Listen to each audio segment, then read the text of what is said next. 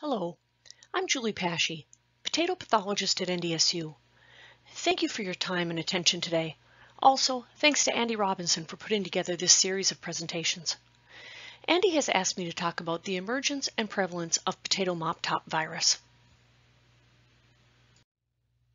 Potato mop top virus is present in many potato growing countries around the world.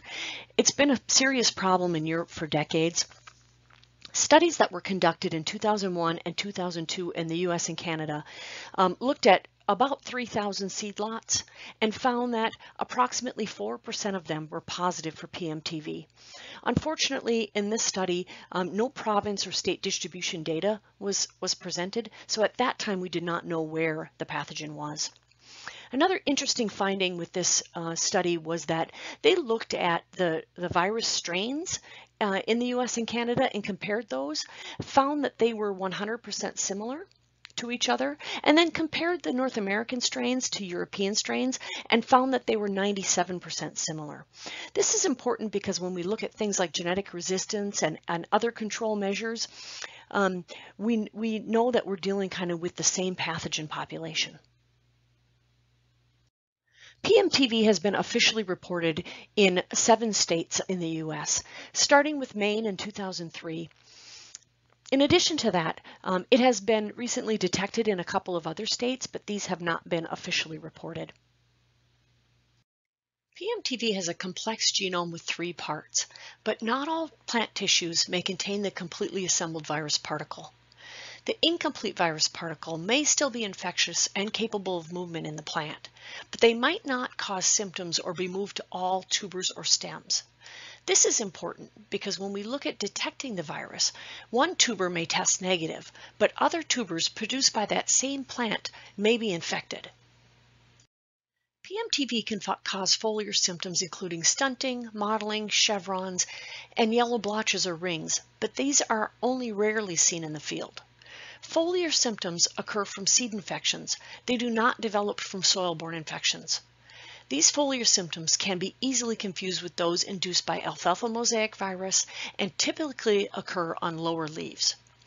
Once ground cover is achieved, these leaves senesce due to lack of sunlight. Therefore, they essentially disappear as the season progresses. Little is known about differences in foliar symptomatology among cultivars. PMTV does not typically reduce yield. What is most important is the reduction in tuber quality caused by internal tuber necrosis. Typical symptoms of PMTV tuber necrosis are shown in the lower right-hand photo. These include internal rust-brown arcs, rings, or flecks. They may be single or concentric arcs, and these may sometimes appear on the tuber surface. PMTV symptoms can be confused with symptoms of other tuber necrosis viruses. PVY in the upper left-hand corner produces raised, dark brown or reddened rings on the surface that can progress into sunken necrotic areas. Necrosis may extend into the tuber flesh. Tomato spotted wilt symptoms in the upper right can include rings or general discolored areas on the tuber surface or flesh. What are most commonly confused with PMTV tuber necrosis are symptoms caused by TRV. Tuber necrosis symptoms caused by tobacco rattle virus appear as rust-brown arcs, concentric rings, or extensive browning of the tuber tissue, as seen in the photo on the lower left. TRV may also produce concentric rings or arcs externally. I'm in the lab today with Ipsita Malik. Hello. Ipsita is a molecular diagnostician. She has developed and runs molecular diagnostics for potato pathogens for several years. Ipsita receives samples from growers, and based on the grower recommendations, as well as the symptoms she's seeing, she determines what assays should be run to diagnose the problem. Ipsita will go through for you today the difficulties in discerning symptoms between potato mop top induced tuber necrosis and tobacco rattle induced tuber necrosis. The tobacco rattle virus is vectored by nematodes. Here we can see the tobacco rattle virus symptoms in tuber can range from necrotic spots to arcs. In this tuber, for example, we see kind of spots, and here it's kind of a necrotic arc. Sometimes the tubers can be totally asymptomatic, meaning that they are not showing any symptoms. On the other hand, the PMTV, which is vectored by powdery scab pathogen Spongospora subterranea, produces the characteristic necrotic arcs. Sometimes the arcs are not fully formed and ends up looking like the necrotic spots, just like the TRV symptoms. Hence, you can see like this are so similar, but they are caused by different pathogens. This one is tobacco retrovirus, and this is the potato mop top virus. Hence, it's very important after a visual diagnosis, we need to confirm the pathogen by PCR. That calls for molecular diagnosis.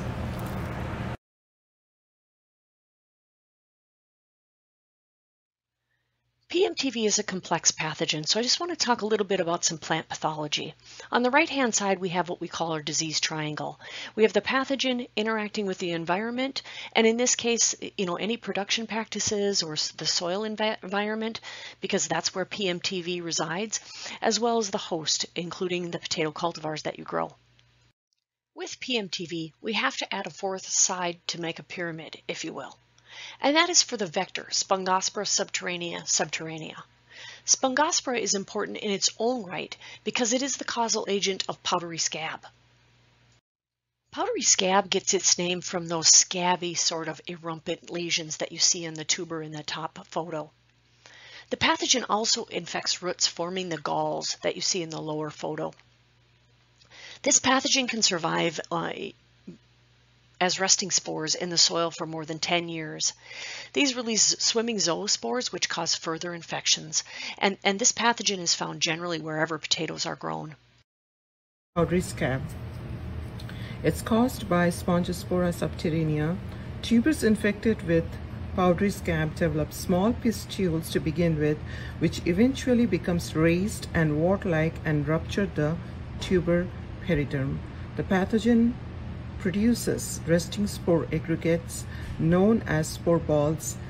The powdery scab lesions on tubers can sometimes look like common scab, as it's evident here, and hence must be verified and confirmed with molecular diagnostic procedure like PCR.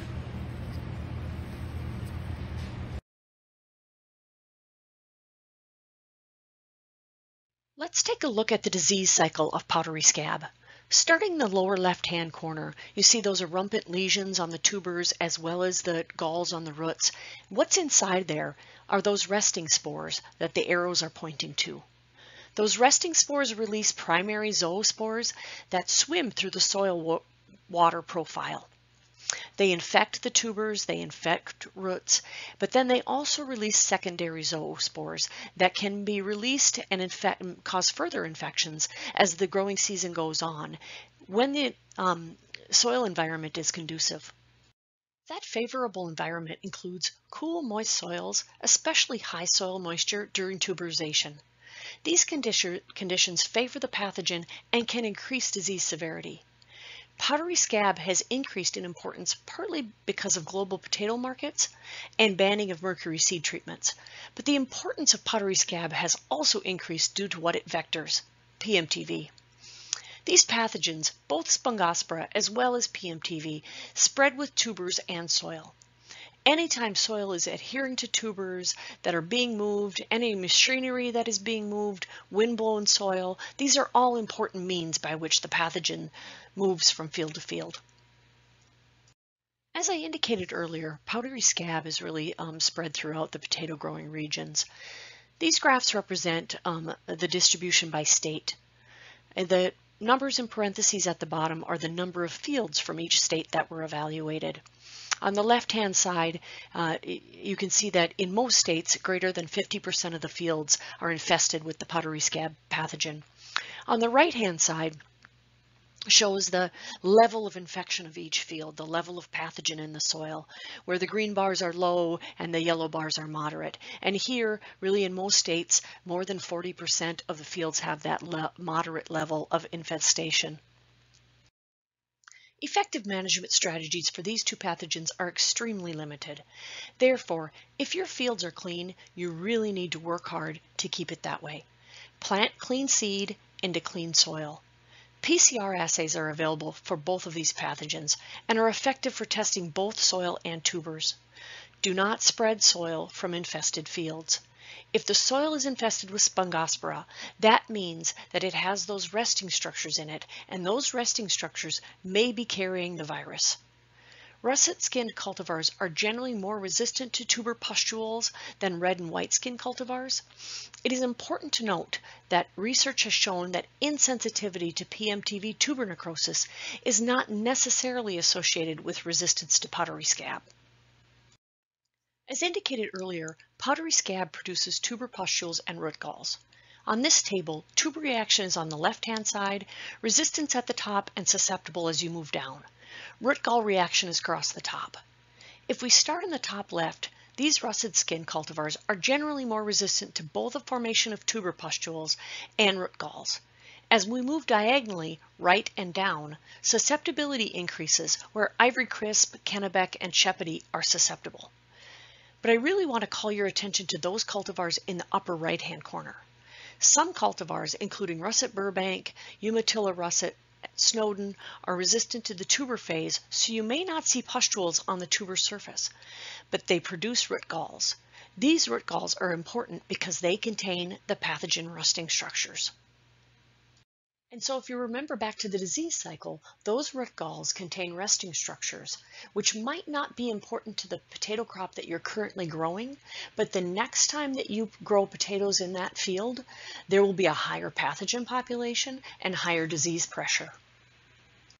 As I mentioned earlier, there are not a lot of effective management tactics for these pathogens, but one of the things we can do is reduce soil moisture, and especially during tuberization.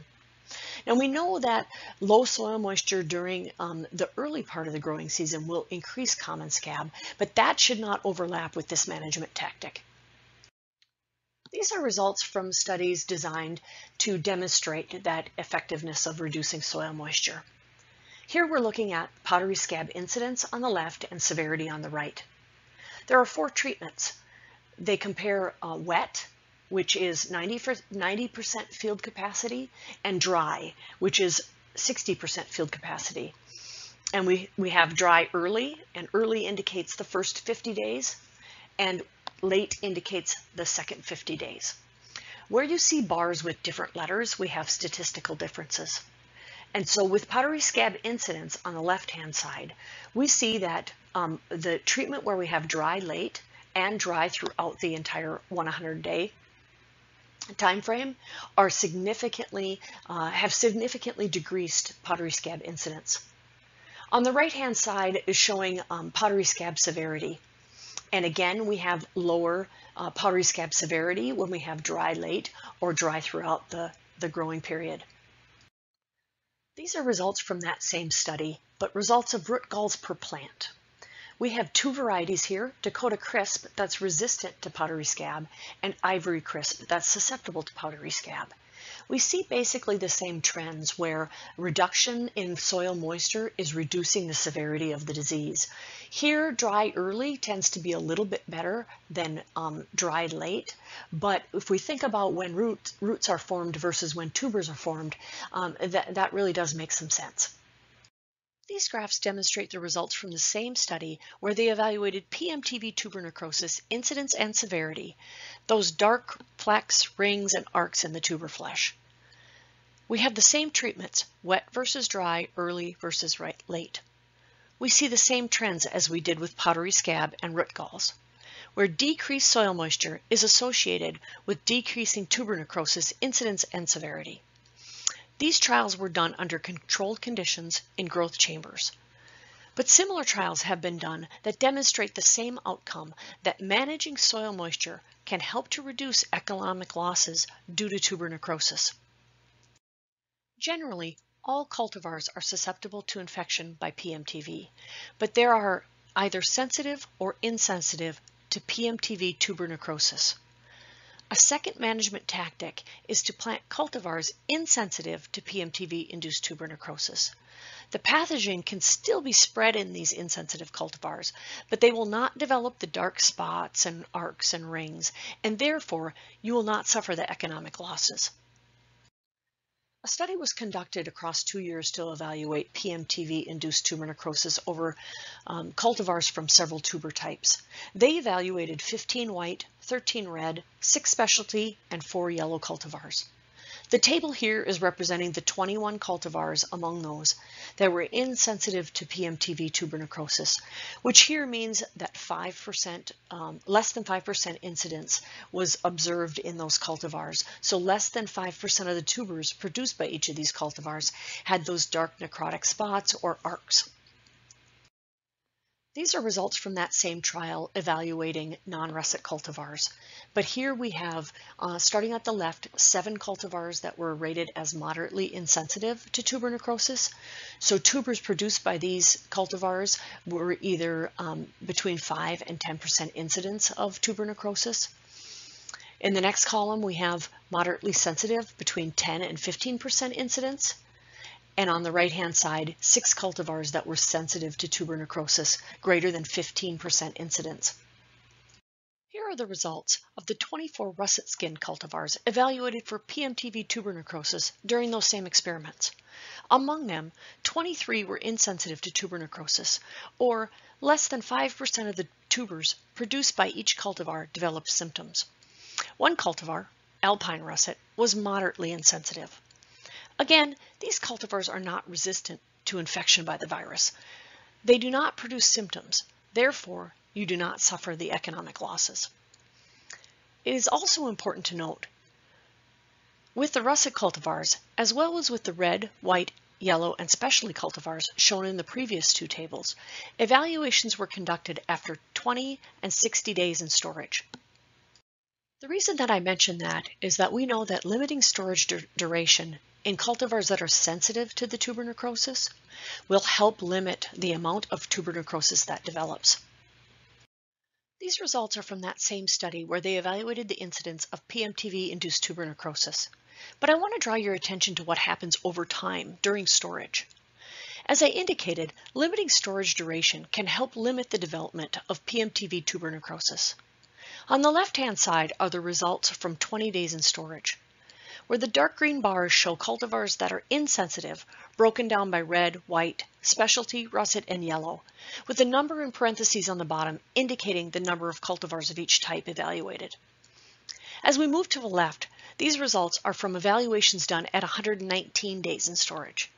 It is very evident here that with increasing storage duration, you move from insensitive to sensitive as represented by the light green and gray bars. This is particularly true in red, white, and specialty cultivars.